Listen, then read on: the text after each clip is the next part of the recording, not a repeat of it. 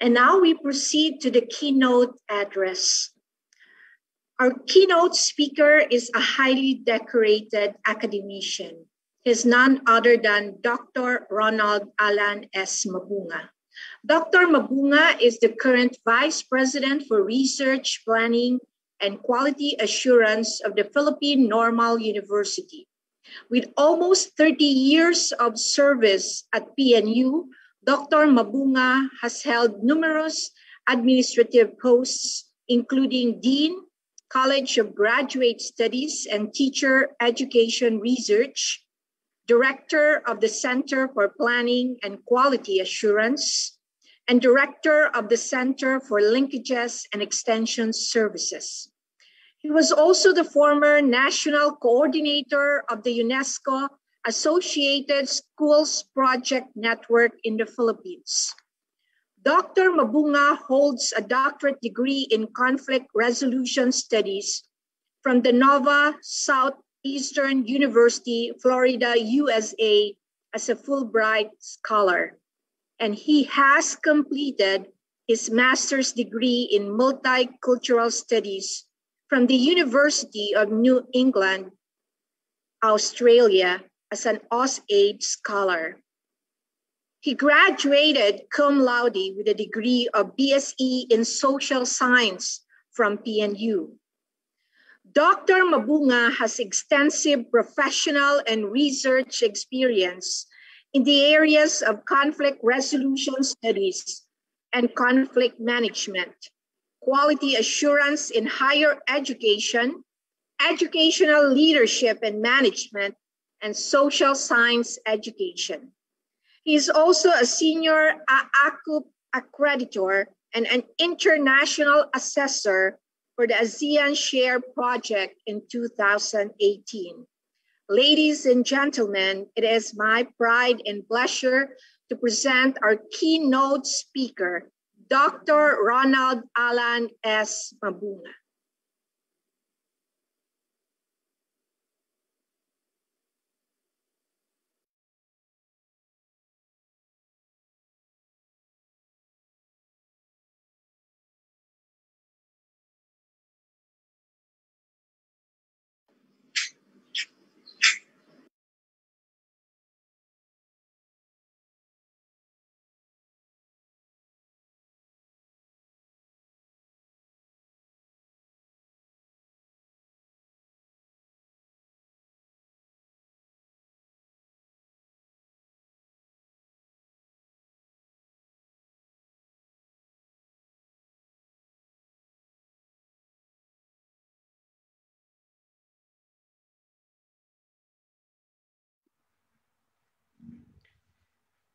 Dr. Luis O. Amano, Vice President for Research, Development and Extension.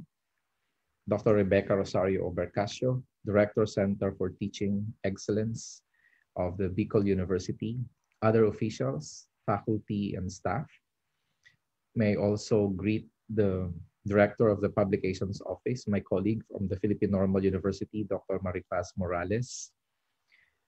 Other presenters in this conference, guests, ladies and gentlemen, a pleasant day to everyone. I'd like to first extend my warmest gratitude to Dr. Amano and Dr. Bercasio for inviting me to deliver a keynote address for this 6th Regional Conference on Promoting World-Class Education. I am so honored and privileged to be invited in this conference.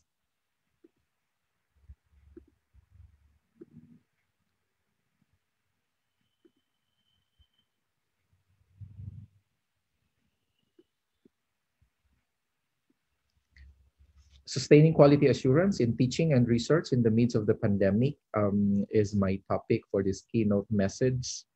In this message, I'll provide some review of the global directions that we need to consider, along with some regional directions that we need to think of when we are implementing our education programs and even our research projects.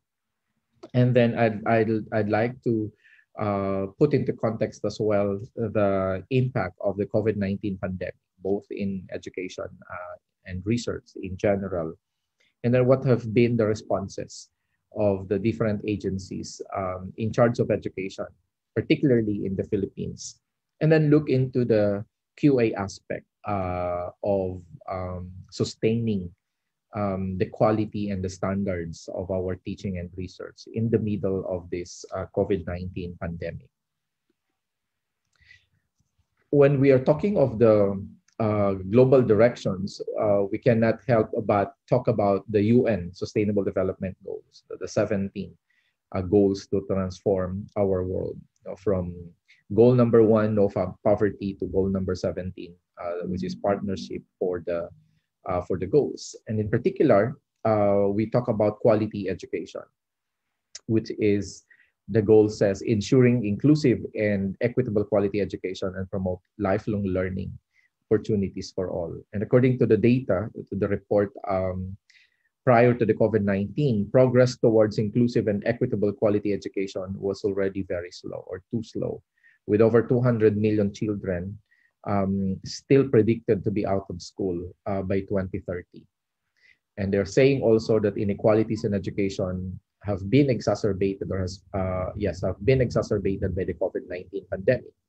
In low-income countries, according to the report, children's school completion rate is only 34% in the poorest 20% of households, as opposed to 79% in richest 20% of the households. And these are other implications of the COVID-19. The closure of the schools kept 90% of all students out of school. And this has also impacted as well our own Filipino students. Remote learning, according to the report, remains out of reach for at least 500 million students globally. And even prior to the pandemic, in a study by Vladimirova and LeBlanc in 2015, they're already arguing that when you're talking of quality education, particularly in reference to SDG number 4, you need to consider many other factors, from health, gender, peaceful and inclusive societies, to growth and development, to climate change, inequality, and so on and so forth, if you are really to advance and promote quality education. That it is not, that there has to be a holistic approach, a comprehensive approach in advancing and implementing quality education. And this was even prior to the pandemic. So how much more should be prioritized then, now that we are in the pandemic. In the Southeast Asia, I took note here of the priority areas of the Southeast Asian Ministry of Education organization, or SIMEO, where they have identified 7 priority areas from 2015 to 2035. And such areas are all focusing, of course, on education, reforming teacher education, harmonizing higher education and research, adopting a truly 21st century curriculum, and so on. And while we have those UN Sustainable Development Goals globally, and we have the SIMEO targets or priorities within the region, comes COVID-19. And so, like, according to the report, as of March 10, according to the World Health Organization, confirmed cases have already reached more than 117 million, with more than 2.5 million reported deaths or casualties. And in the Philippines, as of March 10 as well, we have more than 600,000 cases with more than 12,500 deaths. And unfortunately, it keeps on increasing. This is another data showing where the Philippines is compared to that of India, Indonesia, Bangladesh, Nepal, Myanmar, and Sri Lanka, insofar as COVID is concerned. So given all this context, you have all that directions, the global directions, the UN Sustainable Development Goals on one hand, and you also have the regional goals, particularly that of SIMEO. Of course, there are other goals, like if you talk of UNESCO, we can even include that. And then you have those goals in the middle now of the COVID-19 pandemic. So how do you reconcile that now? And how did we respond to these challenges? For the Commission on Higher Education, in terms of the implementation of higher education programs, CMO number 4, series of 2020, talks about the guidelines on the implementation of flexible learning. And so all higher education institutions implemented the so-called flexible learning, which is a combination of synchronous and asynchronous and other blended forms of learning. Others have even using modules in the implementation of the flexible learning. At the Philippine Normal University, our flexible learning is a combination of synchronous, asynchronous, and the use of modules, particularly for our undergraduate students. For the Department of Education, DepEd Memorandum number 67, series of 2020, issued in October last year, provided the guidelines on the implementation of alternative learning system programs in light of the Basic Education Learning Continuity Plan. So there is this learning continuity plan for all basic education schools. And I understand that insofar as the private sector is concerned, they also have their own flexible learning plan or learning continuity plan implemented in 2020. So you have the responses of the higher education and also the responses of basic education. The question now is, how do you sustain quality assurance? How do you sustain quality assurance in the implementation of flexible learning? How do you sustain quality assurance in the conduct of research among higher education institutions in particular? According to Harvey, just a review of some of the basic concepts in quality assurance.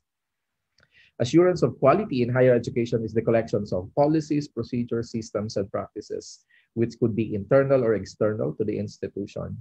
And they are all designed to achieve, maintain, and enhance quality of all the services, both the academic and the administrative services. Also, what is quality assurance in particular? It checks the quality of processes or outcomes.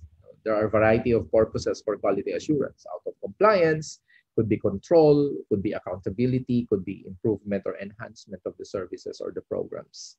It also refers to the collection of different methods on how to check, maintain, and enhance quality in the different processes in a given institution, with certain tools and instruments that are made available for such checking or monitoring. And quality assurance could be done at different levels. It could be it can be done at the institutional level, at the program level, and at the course or subject level.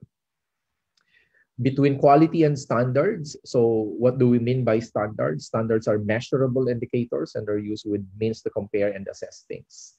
There are certain criteria. Quality, on the other hand, does not have a standard concept because mostly it refers to the processes of education or to the process of education. How are things done? How are the lectures being done, for instance? That's still according to Harvey. According to him, there are 5 quality concepts. Quality as exceptional or excellent. So the main target is to exceed the high standards. Quality as perfection or consistency, which is kind of developing some kind of a culture of perfection and consistency in all the services and programs that are being offered by an institution. Quality as fitness for purpose, meaning the judgment judged by the fulfillment level of purpose. Quality as value for money, how efficient, how effective are the services or are the processes in the delivery of education. And quality as transformation, which is almost like an endless process to improve all services in an academic institution. So when we are to focus on quality assurance in higher education, we talk of so many things. We talk holistically of QA in terms of the QMS or the quality management system, higher education management in particular. What are the tools and procedures that they are using? How do they ensure quality assurance in teaching and learning? And how about the role of the information management in ensuring or in making sure that there will be an integrated or integrative management of all the information in an academic institution? Perspectives on quality vary. Depending on the stakeholders, depending on the perspectives of the different stakeholders. If you're the students, quality is about what's the use, practical use and usefulness of everything that the university or the college is giving them for future employment, also with personal fulfillment. If you are a professor or a teacher, the focus of your quality is the processes of learning. How do you ensure that the students are learning? If you belong to the management, so it's basically looking at what are the achievements of the institution, whether such achievements are tangible and intangible, vis-a-vis, for instance, strategic plans or strategic directions. For the alumni, they're looking at job opportunities as the focus of quality. If you are an employer, you look at the competence and capabilities and qualities of the graduates that you are taking in for employment. For politicians, they're more interested into numbers. They're more interested into the number of graduates, the numbers of alumni, percentage of passing rate, and so on in board examinations, for instance. But for the entire society and community, focus would be, are these institutions producing ethically and socially responsible individuals or citizens? And at the same time, the society is expecting education institutions to produce new knowledge to cope with the present and future challenges, especially right now that we are in the middle of the pandemic. Very quickly, I'm not going to discuss all of this, but just to show you how comprehensive the concept of quality assurance when you're talking of academic institution is concerned. You have here the level, the output, the outcome, and the impact. So for instance, for lectures, the output, the expected output, students will pass the exam. The outcome, students with knowledge and skills on topic of the lecture. The impact, students successfully master the final exams and of course the graduation. So there are different ways of looking holistically when you're talking of quality assurance in a particular program. Here is another perspective. They were saying that there are 4 broad types of standards in higher education. You have the academic standards, which relate to the intellectual abilities of the students. You have standards of competence relating to the technical abilities of students. You have services standards, referring to the services provided by the institution to the students. And you have the organizational standards, principles and procedures by which the institution assures that it is providing the appropriate learning and research environment in the institution and among the students. That was from Harvey in 2012. And so Nicholson in 2011 was arguing a common criticism of quality assurance is that pays little attention to educational processes and educational theory and or student learning. And as a result, improvement or enhancement becomes only incidental. But if you look at the overall picture of quality assurance in teaching and learning, you can see here that there are 2 major paradigms or 2 critical paradigms that have been mentioned. You have on the first column, you have the instruction paradigm, and the other one is the learning paradigm. The instruction paradigm being the traditional perspective, and you have the learning paradigm, which is the new perspective when it comes to education.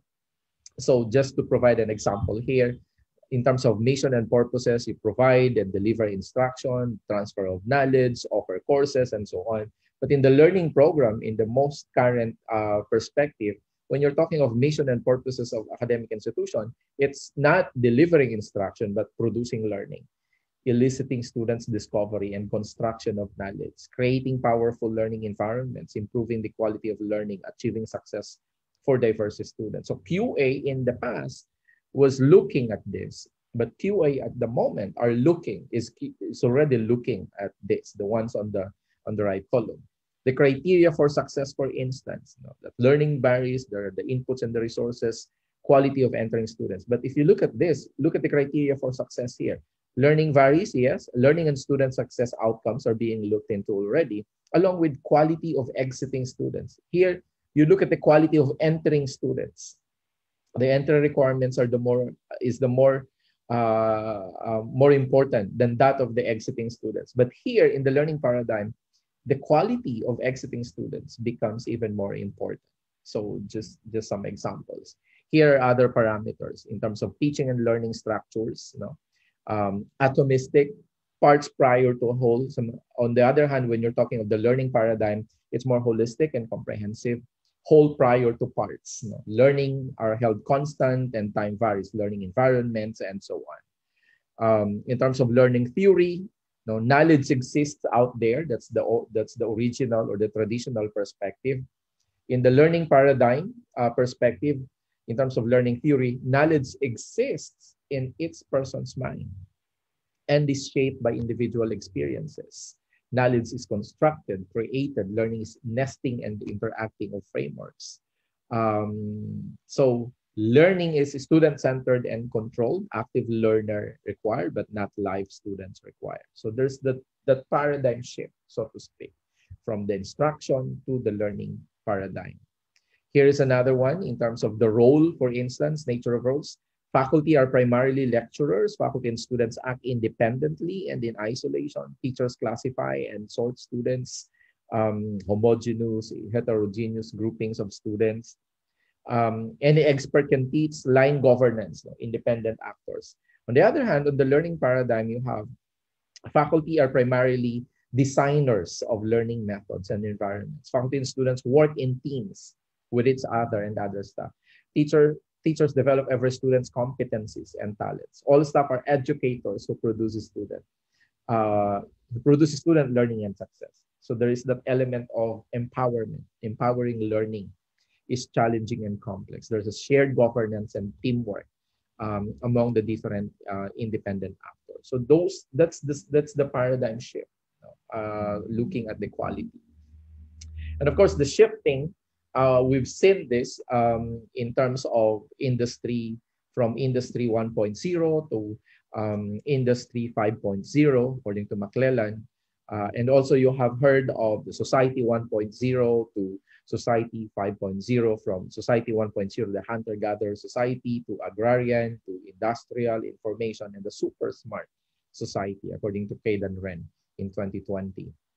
So this is an example, another way of showing the transition from society 1.0 to society 5.0. That's 1.0 to 2.0, 3.0, the industrial society, and then 4.0, information society. And then, of course, you are entering society 5.0. And they're saying right now that we are heading, if not, we are already here, into the so-called society 5.0. We talk of big data already. And making use of big data, the cloud technology and so on, as basis for solutions for better human life. So that's what they're talking in society 5.0.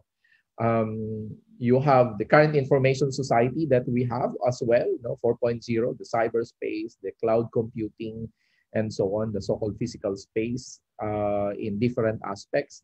But when you talk of society 5.0, you have the cyberspace as well, but you're talking of big data, artificial intelligence, and so on. So how can education and how can education institution cope up with such changes in the society? And here is how education adjusts or adapts to the different situations. So you have education 1.0, this is education 3.0 to education 5.0, more on innovation and making use of all the industries and the technologies that we have, according to Cedillo and others. 3.0, education 3.0 to education 4.0, and then to 5.0, this is 5.0 actually. So structured content learner-centered activities, education 4.0, emerging sense of ownership of own learning. But when you're talking of education 5.0, they're saying learner-driven learning. Learners as agents of their own learning. Learners as partners and collaborators. Seamless learning, not bounded by weeks and semesters and location. That's what they're already talking about when you talk of education 5.0. Personalized learning pathways. Professors on demand. In other words, they're no longer just confined in schools, but it seems like they're more mobile and they're making themselves more available anywhere, according to Schleicher in 2019. And you've encountered also ideas like the future skills, the future of learning and higher education, according to Ehlers. And according to that, there are future skill profiles, and they have identified 17 profiles through qualitative analysis. And each profile contains several competencies. So you can see here, it's quite small, learning literacy, self-efficacy, self-determination, self-competence, reflective competence, up to communication competence. So 17 profiles, 17 competencies that need to be addressed in the future, because these are the future skill profiles.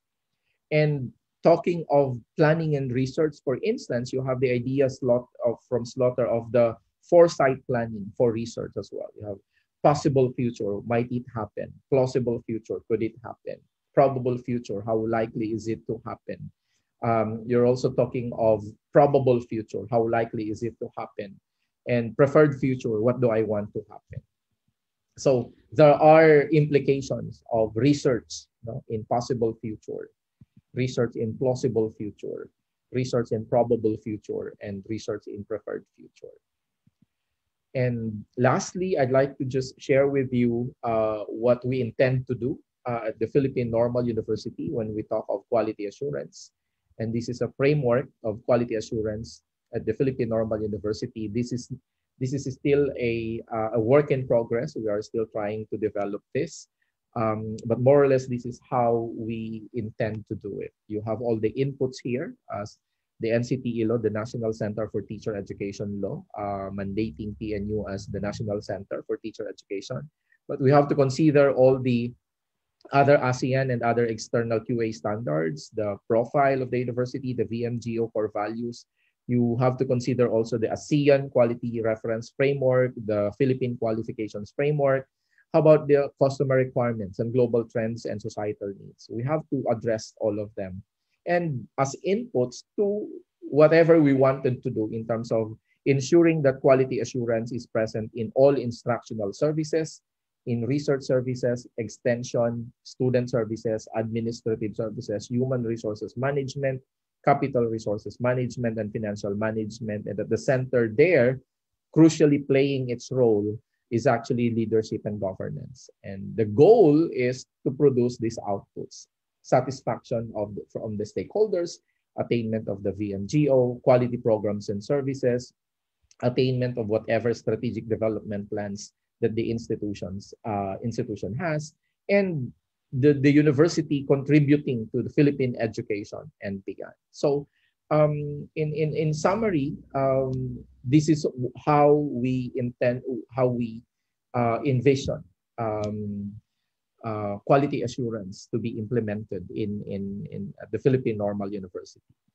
Let me end by sharing with you some thoughts on education. This is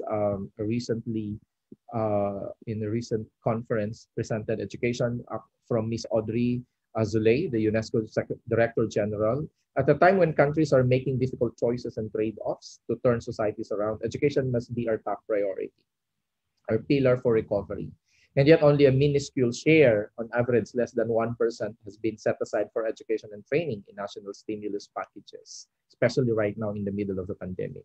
Financing education, according to her, is not a cost. It is our most crucial long-term investment. If we do not allocate this funding now, we will face a bleaker future, bleaker than what we are seeing at the moment. And finally, education and the future of work, according to Michelle Weiss, for long life learning, which is a new one as well. If colleges and universities fail to launch graduates successfully for the first time around, how in the world will they be able to support the 20 or 30 more job transitions to come? Because of the very quick and fast advances in information and communication technology, our access to knowledge and all these skills and information becomes very much closer and closer to each one of us. Of course, there's that question of the digital divide there, but then at the same time, academic institutions should be able to not just sustain the quality assurance, but making sure that what they are still offering will still become relevant, not just now in the present situation, but in the near future, or at least in the next 10 years or 20 years. That's why futures thinking becomes even more critical right now in sustaining quality assurance in teaching and research in the academy. I think with that, I'd like to thank everyone. So thank you. I hope that I was able to give some inputs that would more or less trigger your interest on how to sustain quality assurance in teaching and in doing research. So maraming salamat po. Magandang umaga. Stay safe everyone and God bless. Thank you. Thank you very much. And congratulations to Bicol University for organizing this 6th regional conference on promoting world-class education. Thank you very much.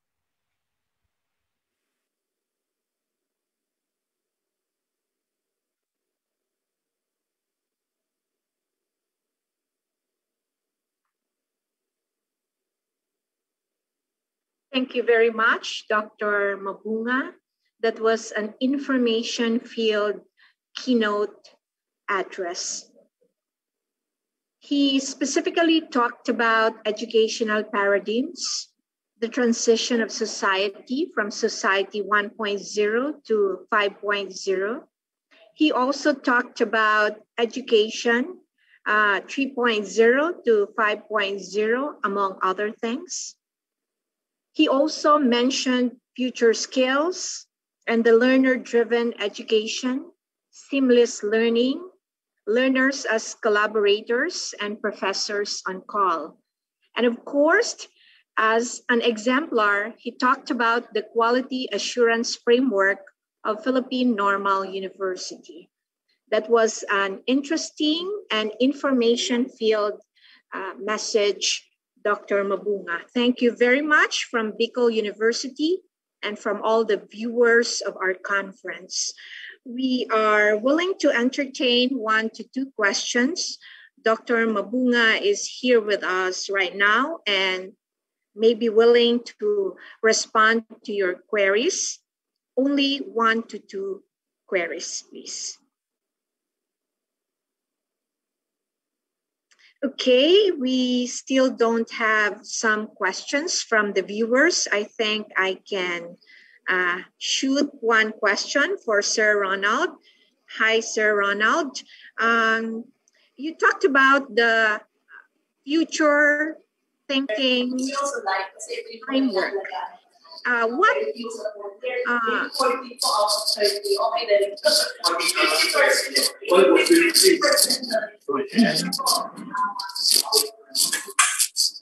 possible research topics or research agenda would you suggest to our teacher researchers who are viewing the conference right now so that we will be able to address what you are saying a few minutes ago about future thinking framework?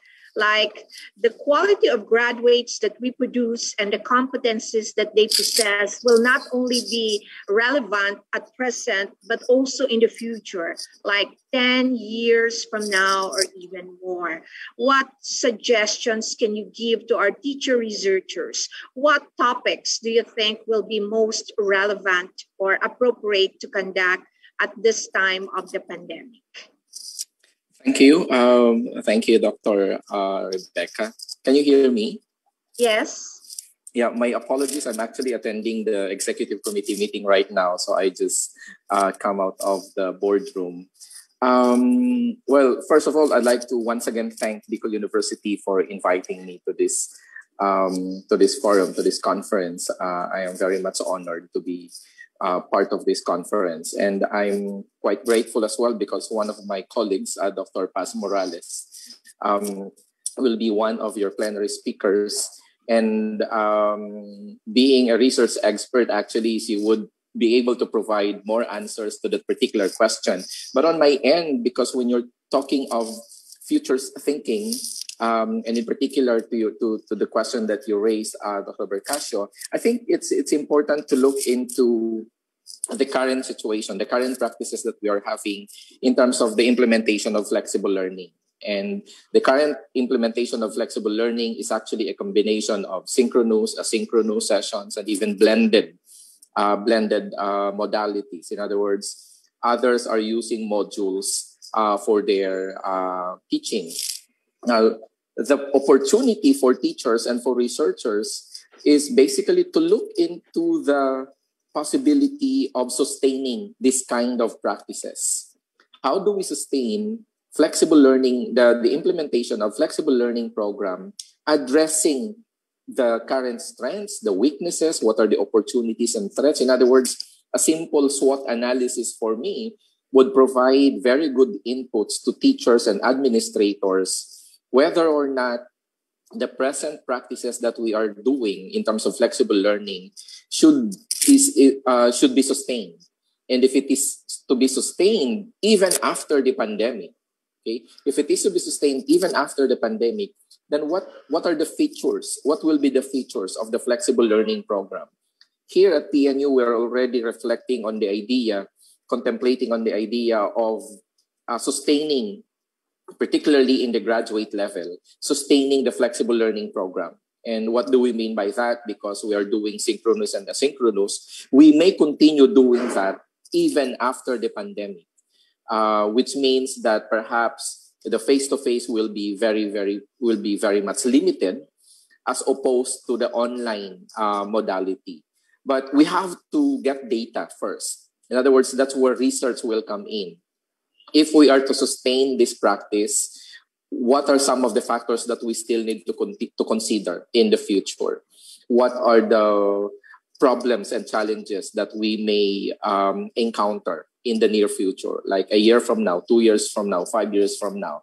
But at the same time, it's also important to look into the future of education. What will the future be when it comes to basic education and when it comes to higher education? If you are in basic education level, the current practices of using modules, for instance, with the Department of Education, should it be continued?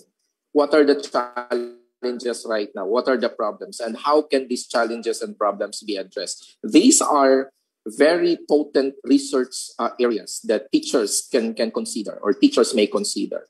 And for the administrator side, they may want to look into all the different resources that they need to consider. If we are to continue this practice, the implementation of flexible learning program, what support services would we need, like 5 years from now? What hardwares and softwares do we need? What other support mechanism do we need to put in place? How about monitoring and evaluation? Like right now, just one more note, I think one other potential topic that teachers and researchers may consider is monitoring and evaluation of what we are doing right now, to determine whether we are really hitting the quality that we intend to have for our flexible learning program. I think it's a big challenge right now, particularly in basic education, whether we are still providing quality education to our students. And I think that's not just in basic education, but even in higher education and even in graduate education. I think those are some of my answers for now, Dr. Bercasio. Thank you. Thank you very much, Sir Mabunga. I hope the viewers got that. We have listened to a very comprehensive response, and we have listened to different researchable areas for you to consider. Once again, thank you very much, Dr. Ronald Allan Mabunga, Vice President of Philippine Normal University, for planning, research, planning, and quality assurance. And at this juncture, we would like to excuse Dr. Mabunga, who is attending an executive meeting right now, and we will be presenting to him our certificate of commendation as keynote speaker. Thank you very much. And good morning, Dr. Mabunga. So the certificate reads, Bicol University's Center for Teaching Excellence, in partnership with Bicol University Higher Education Regional Research Center and Publication and Knowledge Management Division under the Office of the Vice President for Research, Extension, and Development. Certificate of commendation is awarded to Dr. Ronald Allan S. Mabunga in recognition of his meritorious participation as keynote speaker on the theme Sustaining Quality Assurance in Teaching and Research in the Midst of the Pandemic during the 6th Regional Conference on Promoting World-Class Education held on March 15 via Facebook live streaming. Once again, there you go, our keynote address by none other than Dr. Ronald Allan S. Mabunga.